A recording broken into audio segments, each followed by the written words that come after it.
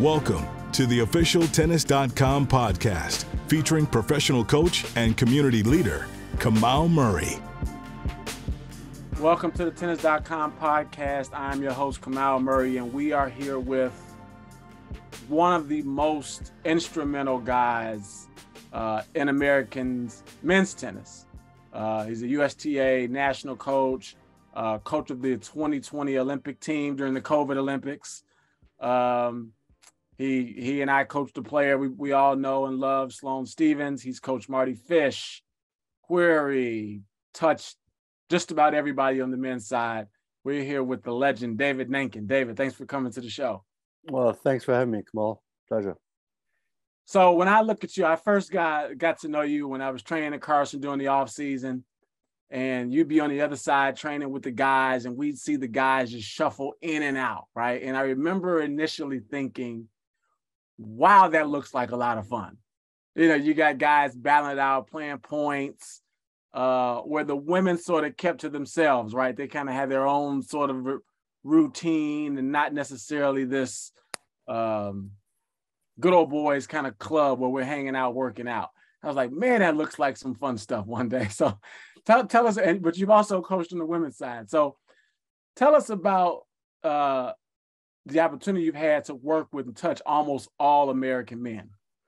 Well, I started with the USTA in 2004 as a national coach. I was given a great opportunity, and also that was on the men's side. And typically with the training center west out in LA, we've just been lucky to have great weather and a lot of players. And I remember starting with Sam Querrery, I think when he's probably the first young pro, call it transitional pro, we started working with that lived in Los Angeles.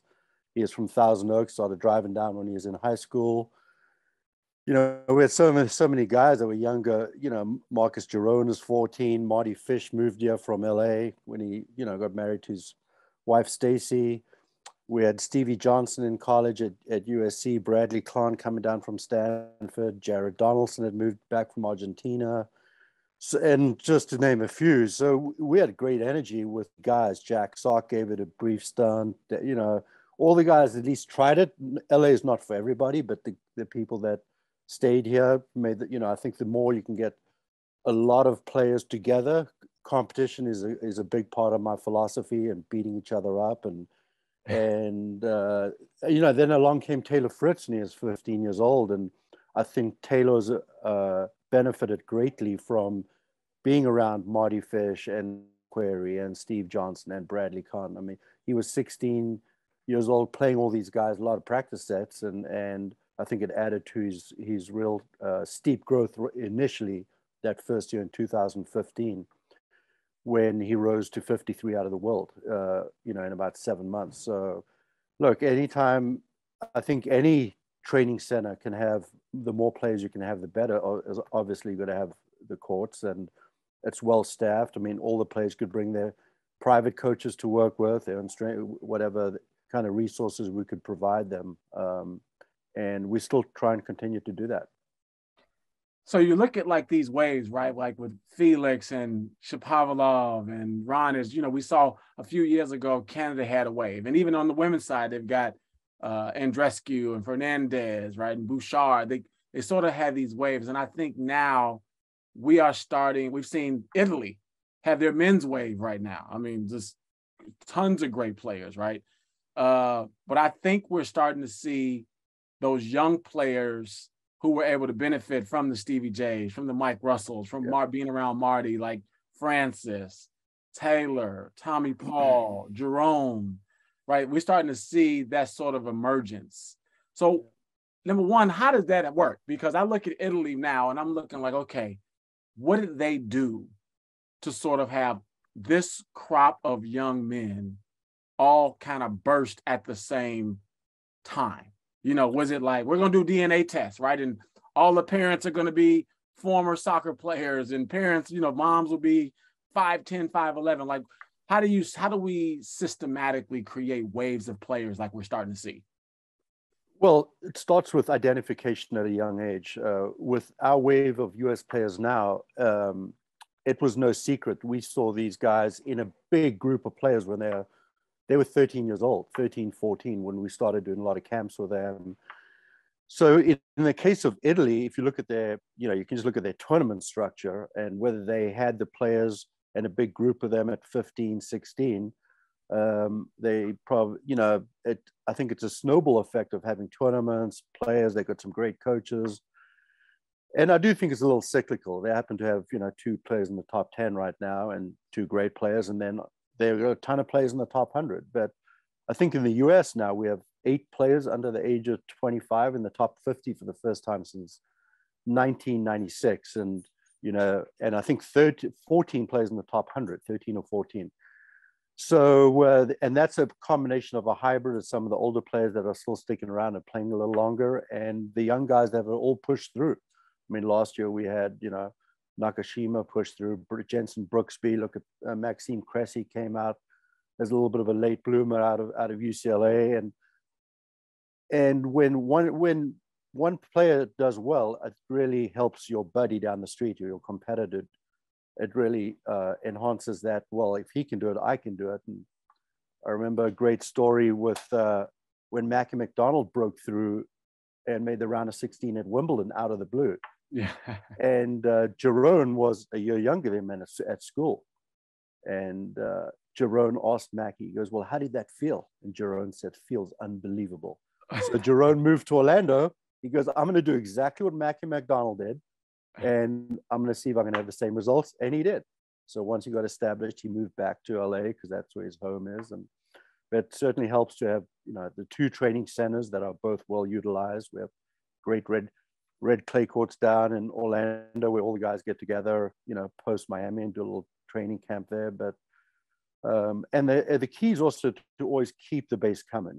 We at the time when we started with these young Americans now, they were identified as mostly the 97s. And I remember Diego Moyano, who was working with Dennis Kudla and Ryan Harrison at the time, being given that as a high priority scope of the job, is to make sure these 13, 14-year-olds were well taken care of. And that started with a lot of camps, ITF trips, futures, training in Spain, allocation of resources. A lot of that went to that big group of young guys that moved through. So we talk about 14 at the top, 14 Americans in the top 100, and we talked about early identification. And I think early on, that's like one of the tricks is like, who's looking, what are they looking for, right, to judge talent? Because in a lot of countries, if the person that's the judge doesn't think you got it, then you sort of aren't invited to that next wave with that next special group of training, et cetera. And I think one of the stories that pops out of my head is like Francis Tiafoe, right? Back when he was a kid, there was a lot of talk about his forehand and his technique and some of like the unorthodox strokes. And I think now we don't hear that as much, right? We hear more about his discipline and commitment and that kind of stuff. Once he kind of got that right, that sort of went away. So even Tommy's forehand, so you look at Tommy Paul, it's kind of got a non-traditional forehand, kind of lays his hand down. And if I look at Taylor Fritz, big guy, doesn't strike you as somebody with a lot of foot speed, but can cover the court really well, right? Were those 3 people that you like knew were going to make it? Or were you kind of like, if we work on this or if he fixes this, right? Because they all could do some things better, right? Naturally. Well, I remember all these guys at 15 and there's, firstly, there's, less judgment's better and keeping the groups as big as possible. That's what we did when they were 15, and just trying to identify areas of focus where they can improve. I remember what we used to hear about Taylor Fritz is that his movement might stop him from being in the top 10. Well, he's in the top 10. It certainly didn't stop him from moving. He worked really hard for 5 years as an area that he worked really hard at. And another part would be maybe Taylor's grip changes on his forehand, and did well with that. Francis had unconventional strokes. I think everyone kept an eye on it, but never did they dismiss. Tough to really dismiss anybody with work ethic, love for the sport, that can handle pressure, and comes from a good solid background, and also has the ability to travel, to emotionally keep it together at a young age. These guys all had each other. They really supported each other through all the traveling, and they're really close friends today. But I think just keeping as a coach, being really open-minded to see and try and see what is possible and what is capable and where the players can grow. For all these guys that, I think to be great, you've got to have a weapon. And otherwise, if you have no weakness, you can be good. So. Mm-hmm. Now, one of the famous stories, I love Tommy when he says, man, I want to go to North Carolina so bad, but they wouldn't offer me a full scholarship. He took a visit, he did that. You see a lot of the next wave, right? And and we've seen a lot of people go to schools like UCLA, USC, North Carolina, and have good careers. Those guys that are in front of you that are like high school juniors or seniors, how do you advise them on whether to go to college or to turn pro right away? Well, myself, I went to UCLA, so, I would probably, for the most part, unless you have an incredibly good financial situation, encourage a year or two of college. Taylor Fritz had committed to USC. Riley Apolka had committed to USC. And if they didn't have great results, they would have gone. Tommy Paul, I think, had committed was going to Georgia, maybe. Yep. And so I think every situation is different. But my advice professionally, if there's a bit of a question mark, is to go to college. And I think pick the right college is the most important part of that process, where they're going to play, who's going to be the coach. Developmentally, your mindset doesn't change. You're still going to go to college thinking that you want to be top 10 in the world. I mean, I think Cameron Norrie, is a great example of that, as someone who utilized college and used that to his advantage. Jensen Brooksby and Brandon Nakashima are two great examples as well. Somebody just went for a year, and actually both players didn't do great at college, but they blossomed when they got out. At least from the guys' side, I think there's a physical component to it as far as where they are in their development. A lot of players at 18 are physically not ready for the demands of the professional tennis tour, and that year or two at college just gives them a little bit of a window where they can probably put on a bit of weight and some muscle, and maybe their game needs a little time to develop as well. I think John Isner is a great example of a player that benefited 4 years from college, and physically he wasn't ready to go at 18. And there's a lot of great examples. And then you look at Andy and Mardy that were great ITF players. I think Andy was one and Mardy was maybe in the top 5. They decided to turn pro, and they got it done. So I think it's a case-by-case situation, which is carefully evaluated. But I've seen some, I'd say I've seen some more disaster stories of players that didn't go to college and then turned pro too early than players that have gone to college and just been a little more patient with the process. And you can also look at how long the men are playing these days. Before, in the late 90s, in the mid to late 90s, 30 years old was old for a tennis player. I think Andre Agassi was the first pioneer for a player to play past the age of 30, and now it seems like the norm to be playing in your early to mid 30s. So there's certainly no rush to start a professional career at 20 years old and get a little development under you. So, but if you're good enough and you dominating the Challenger circuit at 17 and you're getting some big contracts, then I'd say give it a go. I remember you mentioned Brandon Nakashima playing for UVA. They played the indoor championships here in Chicago.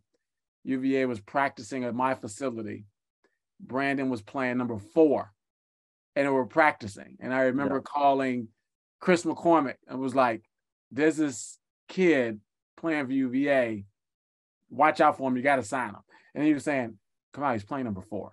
Yeah. And I was like, I know, but the kid can play, right? So this is like, February time, right? Right. A couple months later, he plays Jack Sock in the Indian Wells 125.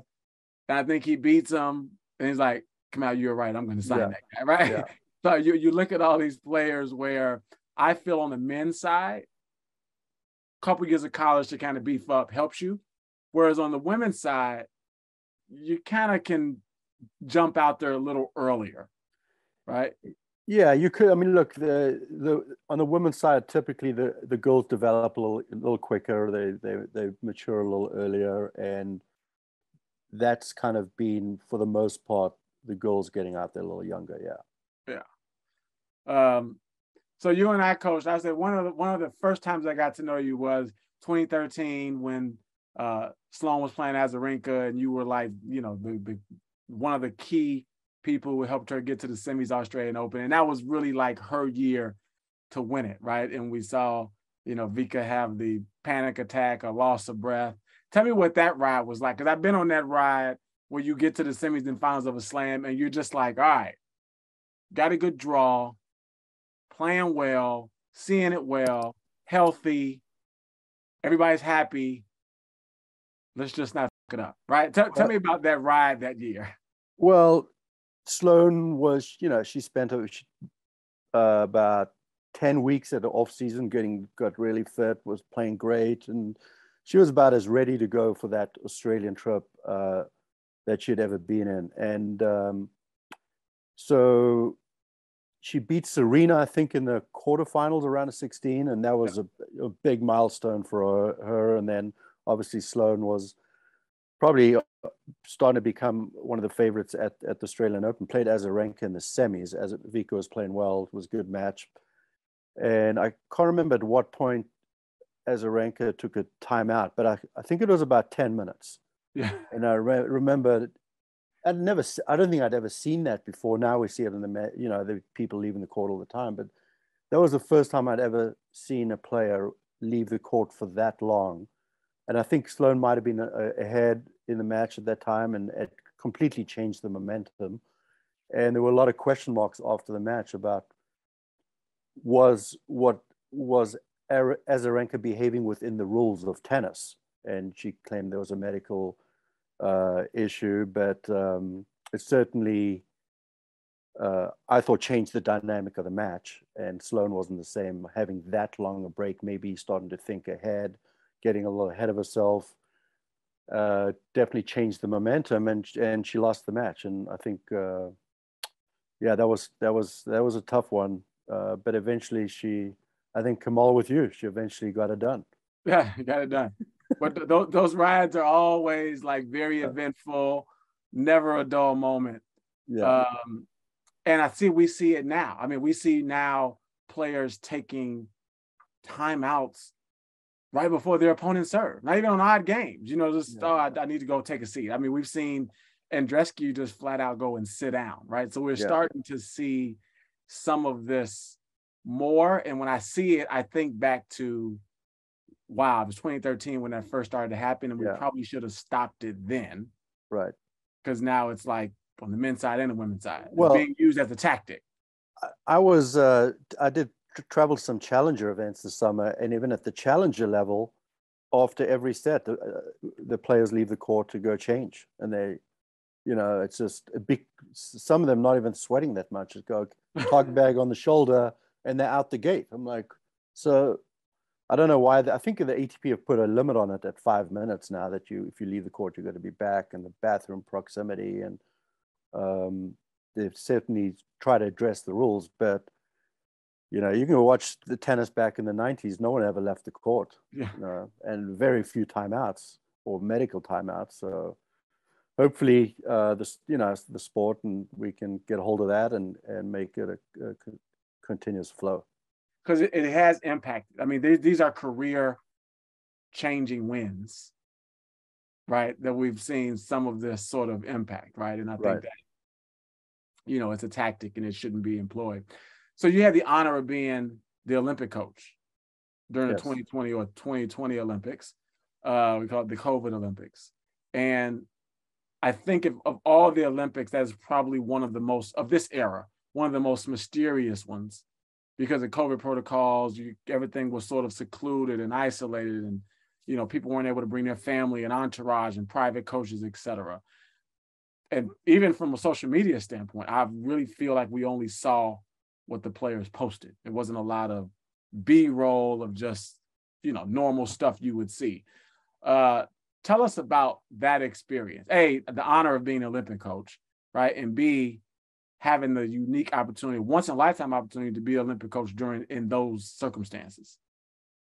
Well, it was an honor to be selected as the Olympic coach, and we took Kathy Rinaldi, Coach Captain Rinaldi, and I took 6 guys and 6 girls. And look, we traveled to Wimbledon and the French and experienced, that bubble environment. So I don't think that was that unfamiliar to us, but it was, obviously they had 0 fans. I think Wimbledon at that year had some fans. So there was no fans, no entourages. Players weren't able to bring their private coaches and et cetera. So, but I tell you what, when the tennis got started and you saw what really stood out to me were the first round doubles matches, and the urgency and the desire and the competitiveness of all these players to try and to win a medal. One match that really stood out to me was Francis Tiafoe and Rajiv Ram playing first round against Rublev and Kachanov. They won the back courts with nobody watching. It's some of the greatest tennis I've ever seen. And there's no clapping. There's maybe 5 of us and 5 of the Russian team. And the third set goes to a super tiebreaker. So that made it even more exciting. So, that was just one match that stood out. And then, then you get the mixed doubles, which is incredible. It's only a 16 draw, and you see everybody's trying to play in the mix. And, Rublev, who went out earlier, actually ended up winning a gold medal in the mixed doubles. And that's how important that was to him. But look, guys tried hard. We were in Tennis Sangren and Austin Krajicek were playing for a bronze medal against the New Zealand team, Michael Venus.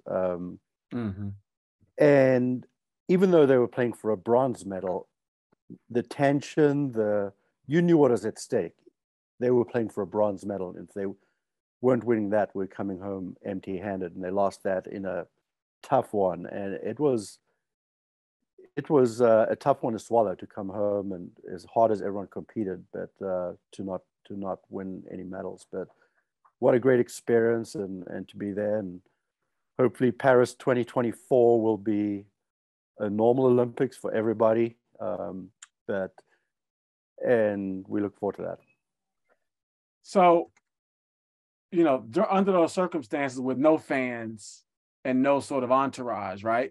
You would think you had the opportunity to meet in a very more relaxed setting the other athletes from the other countries without all the security, et cetera, et cetera.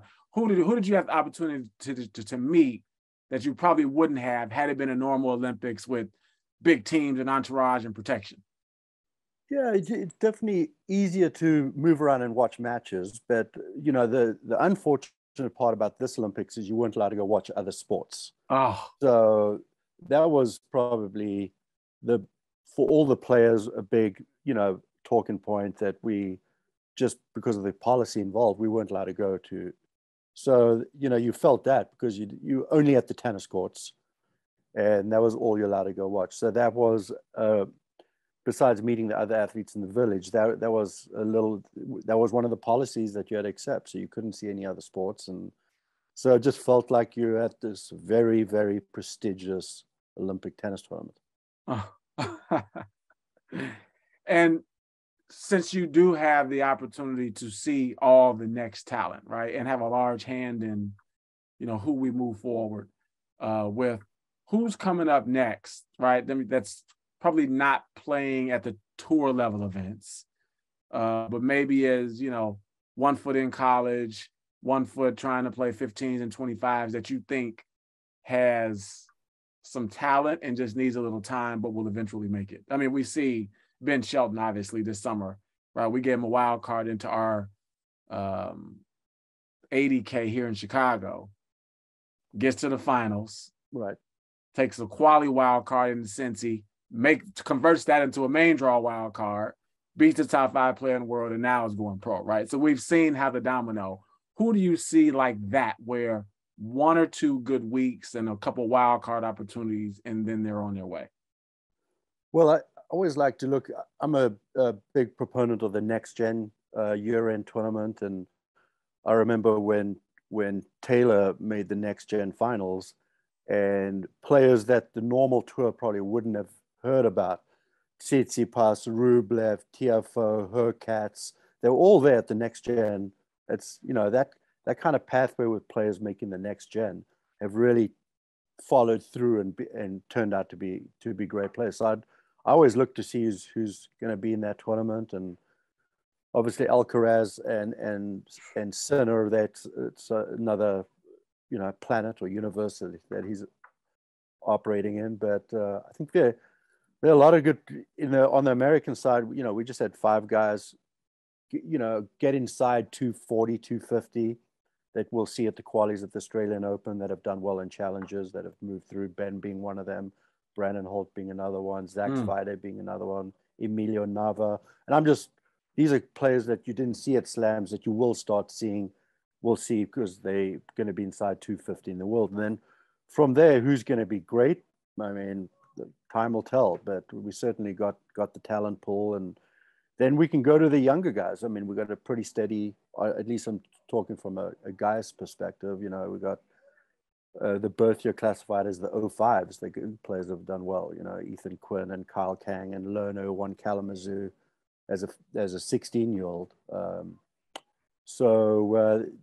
You know, I probably missed out some names, but certainly there's more players coming up. Who's going to work the hardest and be not just the hardest, but the smartest as well, and get out there and be competitive. I think we'll get through. So yeah, we had Zach, I think at the semis of our tournament. Ben, Brandon, obviously mom is Tracy Austin, so it's in the genes. Yeah. And we're actually hosting the boys Super National 16s over Thanksgiving. Yeah. So I'm interested to see, you know, the indoors, who sort of comes out of that. Yeah. And then, so we think about the USTA, right? And we think a USTA has managed to like stay intact and actually do well and support these players. And we've seen, I mean, the men, what's happening with the men is like an example. How has that been? Because you were a private coach traveling for a little while, and then you obviously got married, had a baby. And now what is it like now to be able to be at home, right? And work for the federation, right? And have a little bit more of a predictable lifestyle. Well, my lifestyle, I've always, for the most part, traveled, you know, whether it's on the tour. I've done some ITF traveling on the juniors. And fortunately, we've always had the training center where we've had players, and we've hosted camps, regional camps, you know, and now being a little more with Taylor, Fritz, and with Sloane and Mardy, probably always committed to, you know, 20 weeks of travel a year. And but I'm still doing the traveling, even though I have, you know, my daughter's 8 years old now, and my stepson went to University of Washington. My stepdaughter's 14. You know, that we love the job, and certainly I'm home a little more, but you know, went to the US Open, went to Davis Cup, going back to Davis Cup. You know, I've still got some weeks ahead of me. So, yeah. But definitely there's a bit of management about being home a little more and trying to be the best dad that I can be. So I remember when I first started traveling, it was probably around that 16, 18, 20 week kind of thing. And then, you know, come home, everybody's happy to see you. Dinner's on the table. Welcome home. We missed you. And in 2018, I traveled 38 weeks. And it was the year Sloane got to number 3 in the world. And around week 21, 22, I would open the garage and I would see garbage at the back door. And like, can you take the garbage out? And that's when I knew. I said, all right, we're starting to get to a point now where this is hard to keep up with, hard to continue, right? Where the welcomes come to, my car needs gas, there's garbage need to be taken out, can you get to it? I'm like, okay, this is getting interesting. Yeah, I mean, you look, it's, I think Juan Carlos Ferrero is a great example with him developing Alcaraz and being with him I'd say nearly every week. And I'd be interested to see how that relationship's going to develop in the future. With is he going to get, an assistant coach and stay home a little more? And I do believe that most players benefit from two coaches. I think, there's a fresh voice sometimes with one person can be, four sets of eyes are good. With Taylor, I was fortunate enough to work with Paul Anacone and Michael Russell. The three of us actually did the project the last 2 years. So that worked out really well for them with that situation. I always see, Rafa's got Carlos Moya, he's got Francisco, and I think it's Lopez as well. So he's got the three guys that works for him. Yeah.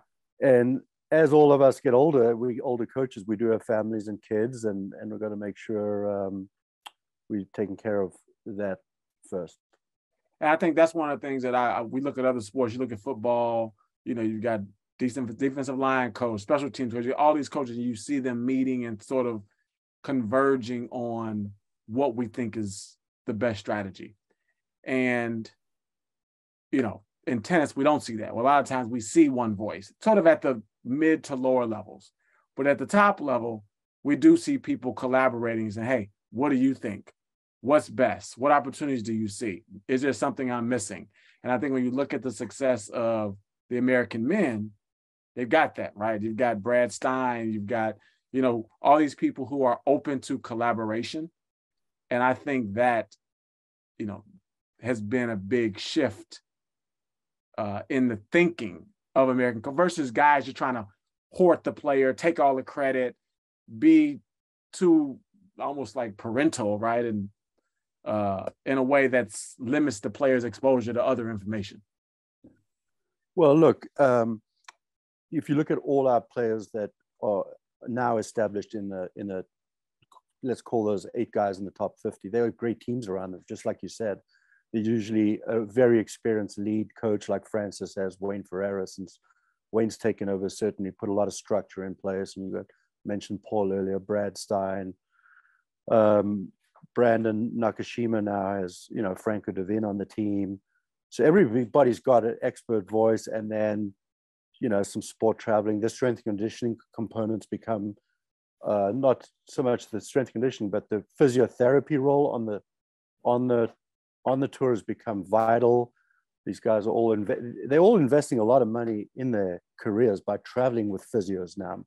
In some cases, they do share it if the schedules don't work out, but that's a sign of being a professional and that you want to go all the way to the top. So certainly the behavior, the openness, the teams working together. I mean, our USTA analytic department's phenomenal with what the information that they've provided to every player that's out there, whether the coach decides to use it or not. But Jeff Russell and David Ramos and that team, the support they've given all the pros, men and women, has been incredible, and that's a great resource as well. So there's so many different components to a player, and it's a long path. It's not just like it's a long pathway. You've got to have good people in place. There's family support, there's coaching, analytics, strength conditioning, physiotherapy, and it seems like it's the team model that's working. So last question, David, you've been very generous with your time. We got Davis Cup coming up. And, obviously the U.S. has got as good a chance as anybody. You've got Italy that's always strong. Australia is always strong. What are we looking like in terms of our chances, and who have they nominated the team yet? Yeah, we nominated the team on Monday. It's Francis, Tommy, Taylor, and Jack, the 4 guys. So look, we're up against Italy on Thursday night, the 24th. Great, we Berrettini and Sinner will obviously play singles for them. Fognini will probably play the doubles. So it's going to be a war. I mean, Taylor's handled both guys before. So, I think that I'd have to look back at the matchups, but between the four guys, whoever plays that between Taylor, Francis, and Tommy, whichever 2 guys play the singles, it's, the new format also creates, it's not just 5 matches anymore. It's 2 singles and a double. So the doubles has also become a key. Usually, it's tough to win 2-0. So that, for the most part, come down to the doubles. Yeah. And if we get through that, it's going to be on indoor hard courts in Malaga, Spain. And I think if we get through that, we play the winner of Germany or Canada. So you mentioned Jack Sock, and no matter what kind of year Jack Sock is having on a singles court, besides the Bryan brothers, that is one of the most gifted doubles players ever. I mean, what makes him so good? I mean, that boy can play doubles, period, point blank, with anybody. Yeah, I mean, he's won so many tournaments with so many different partners. I mean, what makes him good is his racket speed, his explosiveness, his athleticism at the net, and coupled with his experience of playing a lot of big doubles matches. When Jack has a forehand at the baseline, I think it's nobody at the net wants to volley that. We nearly say it's unplayable. Yeah. And so, it's got a great serve and got a good instinct. So really great having Jack as an asset on the team. Yeah. Well, David, I want to thank you for your time. It was great. Always great chatting with you, getting to know you, your experience, your expertise. So good luck in Davis Cup. And we'll be seeing each other soon. Thanks, Kamau. Thanks for having me. Thank you so much.